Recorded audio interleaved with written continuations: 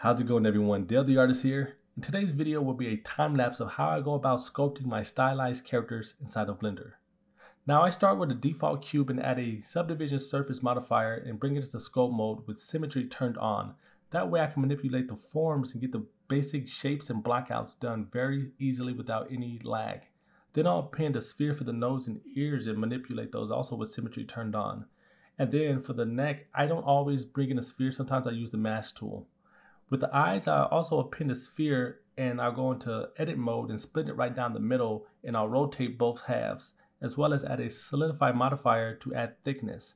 Then I'll go back into sculpt mode and better position these and form the face to fit the eyes so it makes sense.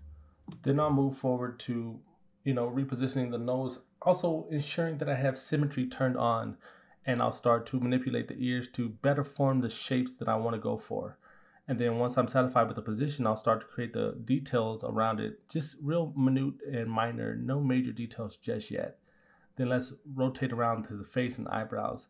And let's assume that this character has lips, and I want to poke that mouth area out as well as bring the jaw in, because my character is going to be a child or an old man. I'm not 100% sure just yet, but I'm sticking to my stylized forms, and I'm not doing any harsh lines just yet. Now, when I'm satisfied, I'll move forward to merging the parts together and, remeshing this as one piece so it doesn't appear to be one model with separate body parts. Then I'll start to identify some of the landmarks that I want to stand out, like the brow line and the nostril areas. And I may or may not, bring out the cheekbones, but I also forgot that I'm going to be doing a stylized piece, so I need to smooth those out. Now I'll start to work on the harsh lines on the eyes so we can get some pupil dilation in the future, as well as, bring out the eyelids and make it make more sense. And I didn't like the mouth, so I decided to do it over. And that's also a good part about keeping the topology relatively low so you can still manipulate things and get rid of parts you don't like. Now that it's in the middle of a high and low topology right now, I can, exaggerate some of the detail and capitalize on areas that I want to be more exaggerated. And I'll move forward by adding a quick shader to the character skin and going to a render mode so I can see how this looks, at least so far as a quick preview. Now these textures aren't official, they're just something so I can get a good representation of how this is going.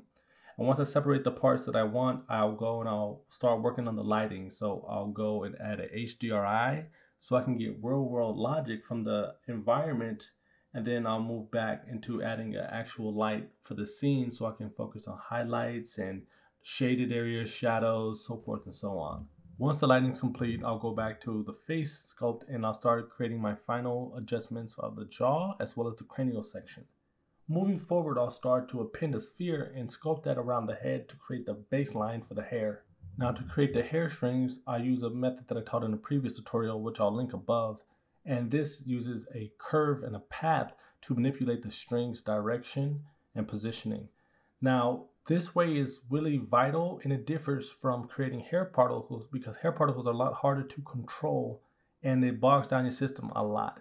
Now, this way is easy to form each shape individually by using points, which are vertices, and using the direction of the curves. And I will admit this method is really time consuming, but it yields a great result in the end.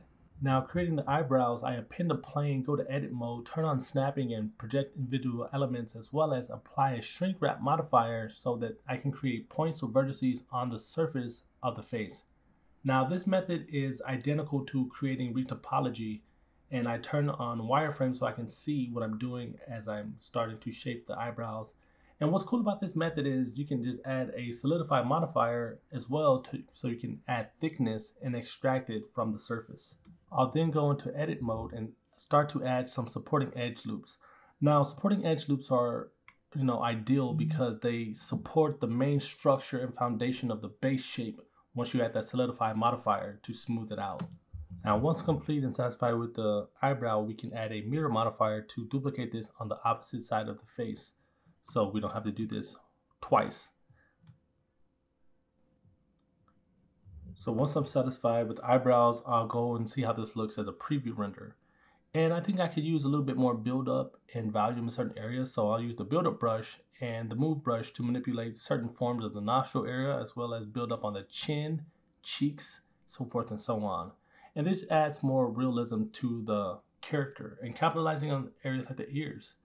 Now once I'm satisfied, I'll start going to the areas that I neglected earlier, like the neck, torso, things of that sort.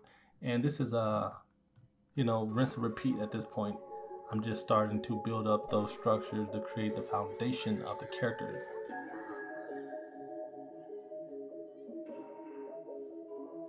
Hey, this shit ain't get easy. That's why the real call it leaving up. Smoking on the strain to try to ease it up. Better keep your heater good. Hey, don't let it be too easy, bro. Folk be giving smiles and be deceiving. Coming from a place where niggas quick to the hate till they see you getting the bittersweetest feeling. You make it and come from Memphis, it's just all fit. But I switch and got we need a favor now later. Niggas die as soon as they start aging. Hit me up whenever you in need for some believing. I don't step the other try to break it down and hit you up. And I ain't got no heart for niggas hating on the next when they gone. She find your purpose, you can make it on your own. I'm plotting on it, strive for it while my time going eyes on it. Mind on it, keeping my grind on the fam on it. Hey, R.I.P. to all the soldiers who was running up that set like they supposed to. So tired of bad news, I can't even hold you. A lot of demons in my head when I ain't supposed to. The mirror gon' expose you. God knows you. You deserve to grow too. Hey, can we make something out of nothing through the pain and the rain for the change that we need in these streets? But until the days I'ma blaze, I'ma roll in the praise. There's a lot of shit that waiting on me.